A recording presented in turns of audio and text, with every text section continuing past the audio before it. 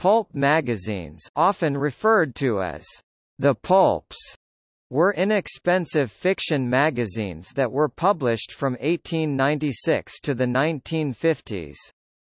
The term pulp derives from the cheap wood pulp paper on which the magazines were printed. In contrast, magazines printed on higher quality paper were called glossies or slicks. The typical pulp magazine had 128 pages. It was 7 inches (18 centimeters) wide by 10 inches (25 centimeters) high, and 0.5 inches (1.3 centimeters) thick, with ragged, untrimmed edges. The pulps gave rise to the term pulp fiction in reference to run-of-the-mill, low-quality literature. Pulps were the successors to the penny dreadfuls, dime novels, and short fiction magazines of the 19th century. Although many respected writers wrote for pulps, the magazines were best known for their lurid, exploitative, and sensational subject matter. Modern superhero comic books are sometimes considered descendants of hero pulps. Pulp magazines often featured illustrated novel-length stories of heroic characters, such as Flash Gordon, The Shadow, Doc Savage, and the Phantom Detective.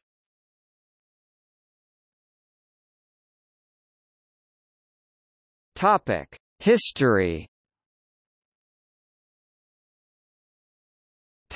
Origins. The first pulp was Frank Munsey's revamped Argosy magazine of 1896, with about 135,000 words 192 pages per issue, on pulp paper with untrimmed edges, and no illustrations, even on the cover.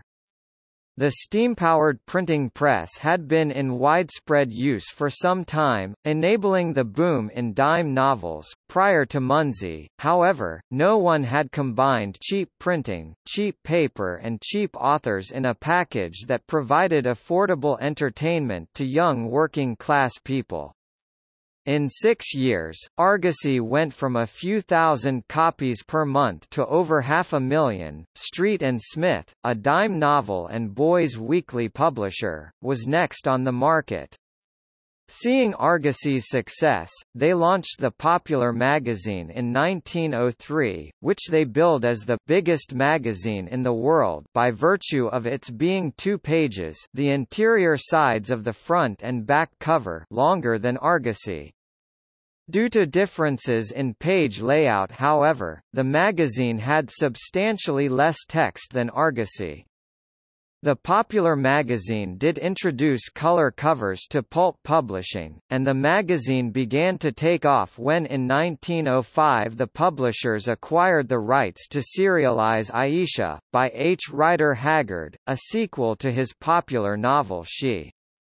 Haggard's Lost World genre influenced several key pulp writers, including Edgar Rice Burroughs, Robert E. Howard, Talbot Mundy and Abraham Merritt. In 1907, the cover price rose to 15 cents and 30 pages were added to each issue, along with establishing a stable of authors for each magazine. This change proved successful and circulation began to approach that of Argosy. Street and Smith's next innovation was the introduction of specialized genre pulps, with each magazine focusing on a particular genre, such as detective stories, romance, etc.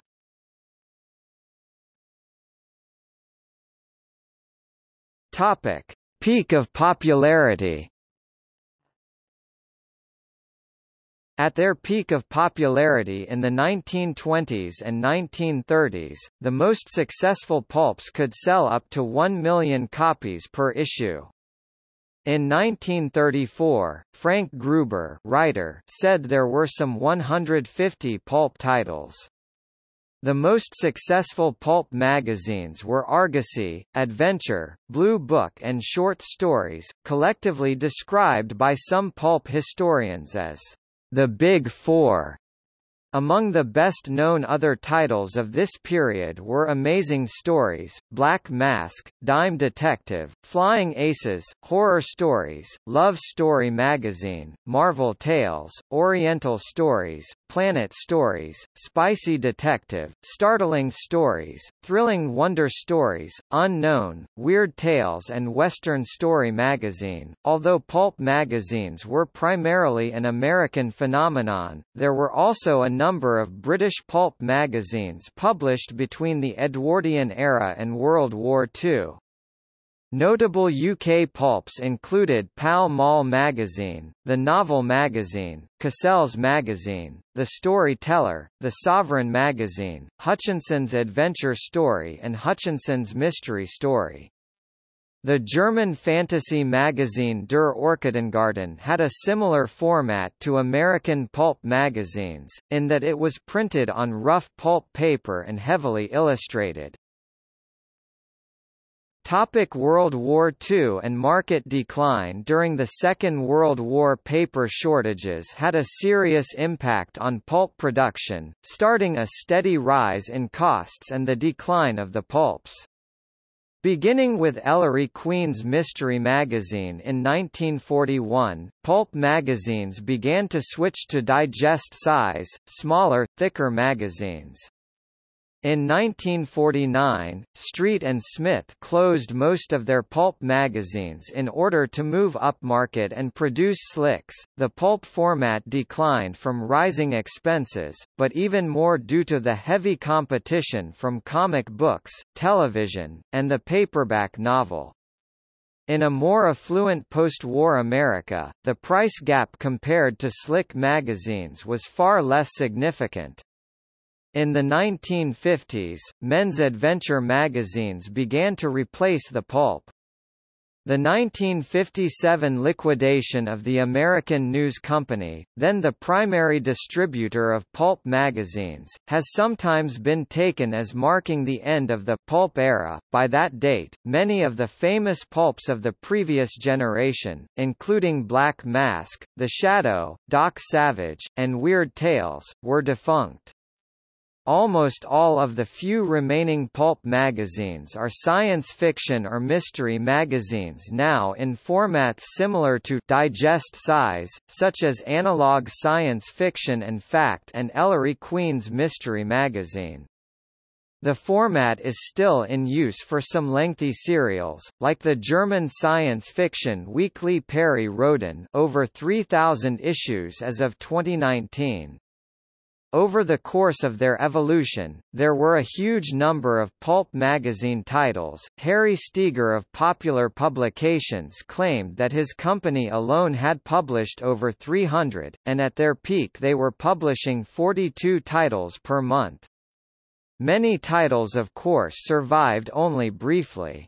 While the most popular titles were monthly, many were bi-monthly and some were quarterly. The collapse of the pulp industry changed the landscape of publishing because pulps were the single largest sales outlet for short stories. Combined with the decrease in slick magazine fiction markets, writers attempting to support themselves by creating fiction switched to novels and book-length anthologies of shorter pieces. Some ex-pulp writers like Hugh B. Cave and Robert Leslie Bellum moved on to writing for television by the 1950s.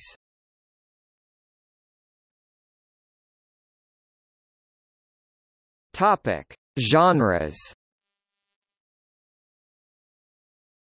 Pulp magazines often contained a wide variety of genre fiction, including, but not limited to, adventure, aviation, detective, mystery, fantasy, gangster, horror, occult including Weird Menace, humor, railroad, romance, science fiction, série noire, French crime mystery, spicy, saucy, soft porn, sports, war, Westerns, also see dime western. The Colorado artist Arthur Roy Mitchell is particularly known for his sketches of the covers of such western magazines. The American Old West was a mainstay genre of early turn of the 20th century novels as well as later pulp magazines, and lasted longest of all the traditional pulps.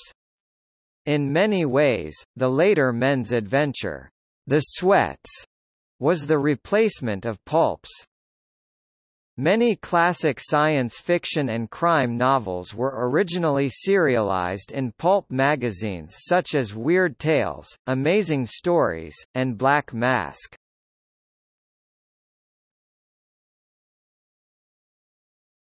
Topic: Notable original characters. While the majority of pulp magazines were anthology titles featuring many different authors, characters and settings, some of the most enduring magazines were those that featured a single recurring character. These were often referred to as hero pulps, because the recurring character was almost always a larger-than-life hero in the mold of Doc Savage or the Shadow. Popular pulp characters that headlined in their own magazines. Popular pulp characters who appeared in anthology titles such as All Story or Weird Tales. Topic: Illustrators. Pulp covers were printed in color on higher quality, slick paper. They were famous for their half-dressed damsels in distress, usually awaiting a rescuing hero. Cover art played a major part in the marketing of pulp magazines. The early pulp magazines could boast covers by some distinguished American artists. The Popular magazine had covers by N.C. Wyeth, and Edgar Franklin Whitmack contributed cover art to Argosy and short stories. Later, many artists specialized in creating covers mainly for the pulps. A number of the most successful cover artists became as popular as the authors featured on the interior pages.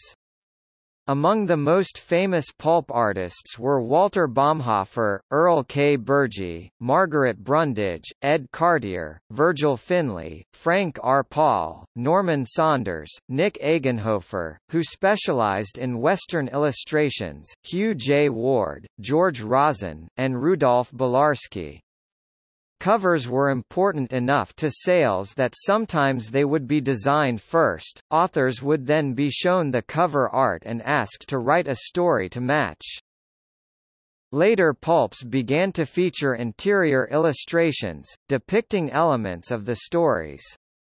The drawings were printed in black ink on the same cream-colored paper used for the text, and had to use specific techniques to avoid blotting on the coarse texture of the cheap pulp.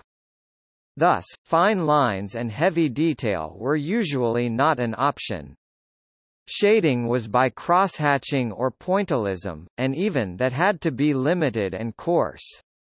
Usually the art was black lines on the paper's background, but Finlay and a few others did some work that was primarily white lines against large dark areas.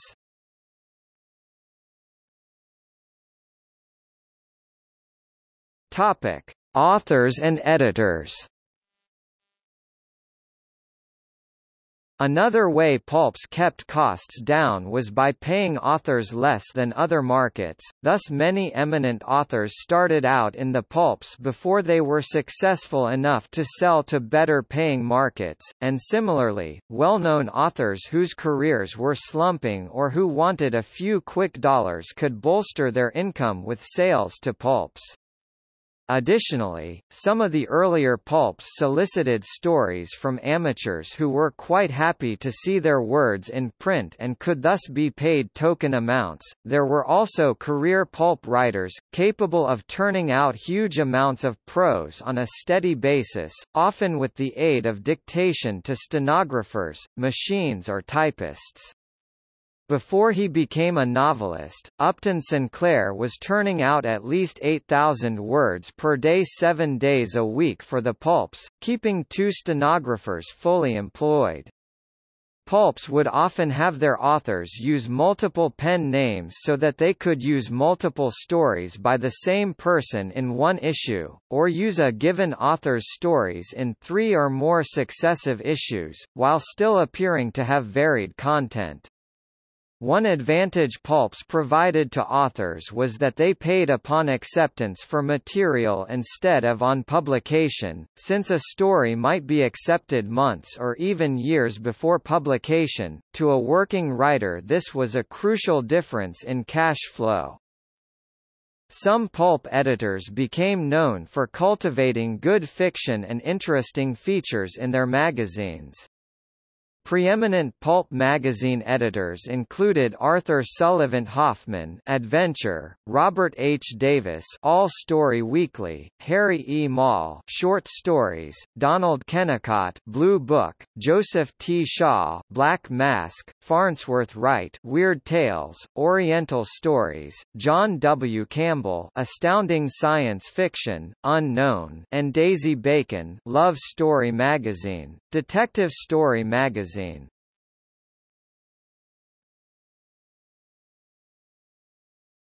Topic: Authors featured. Well-known authors who wrote for pulps include Sinclair Lewis, first American winner of the Nobel Prize in Literature, worked as an editor for Adventure, writing filler paragraphs, brief facts or amusing anecdotes designed to fill small gaps in page layout, advertising copy and a few stories.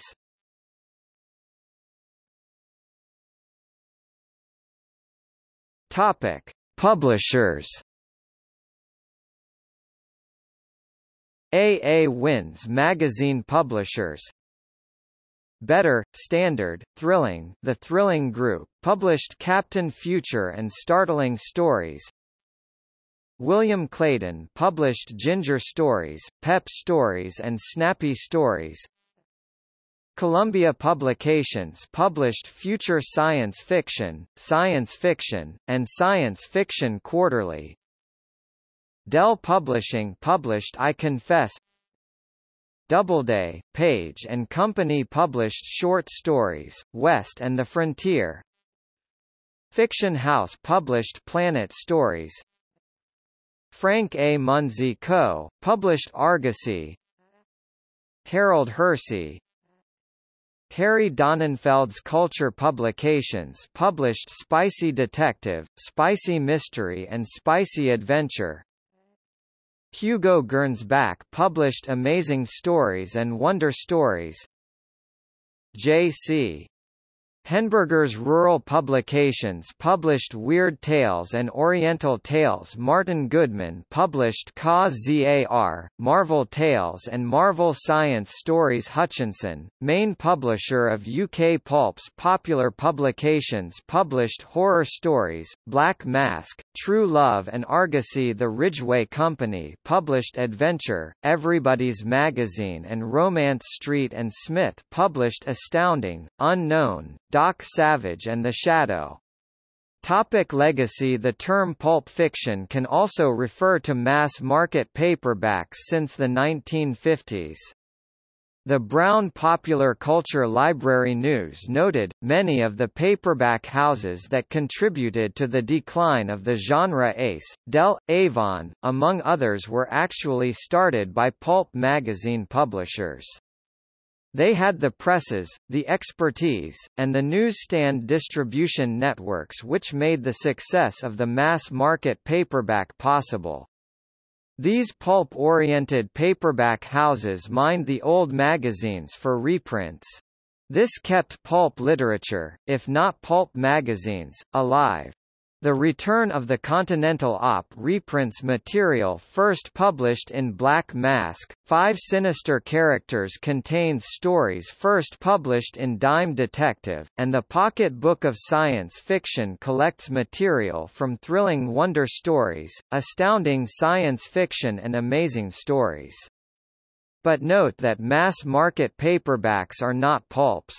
In 1992, Rich W. Harvey came out with a magazine called Pulp Adventures reprinting old classics. It came out regularly until 2001, and then started up again in 2014. In 1994, Quentin Tarantino directed the film Pulp Fiction.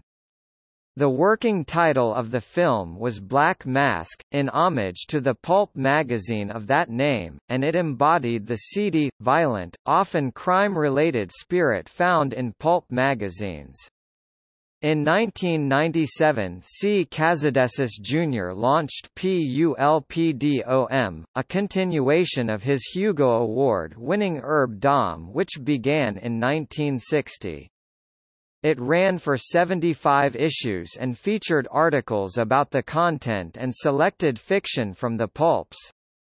It became Pulpdom Online in 2013 and continues quarterly publication.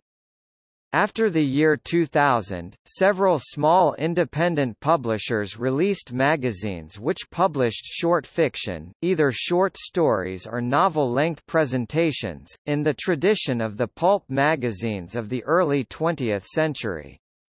These included Blood and Thunder, High Adventure and a short-lived magazine which revived the title Argosy.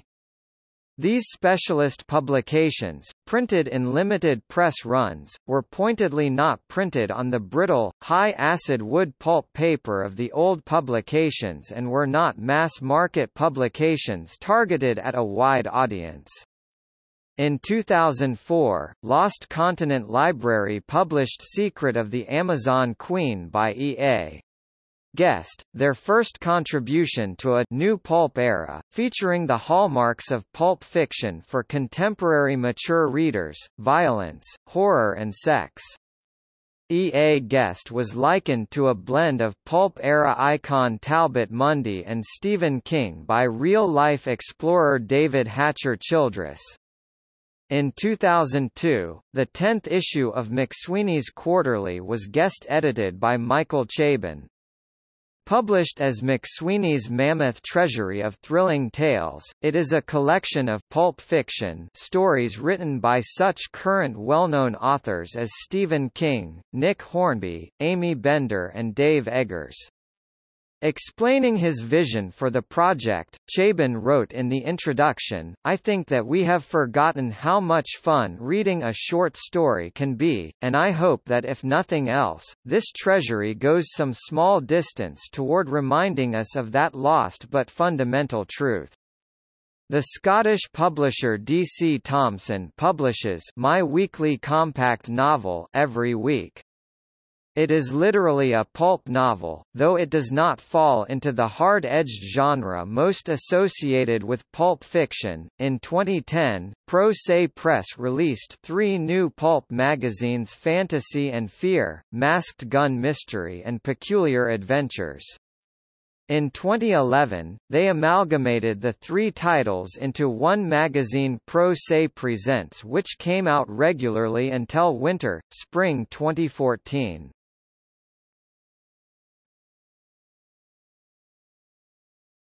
Topic. See also: Hard Case Crime, Science Fiction Magazine, B-Movie, Penny Dreadful, Dime Novel, George Kelly Paperback and Pulp Fiction Collection, Crime Fighters, Comic Book.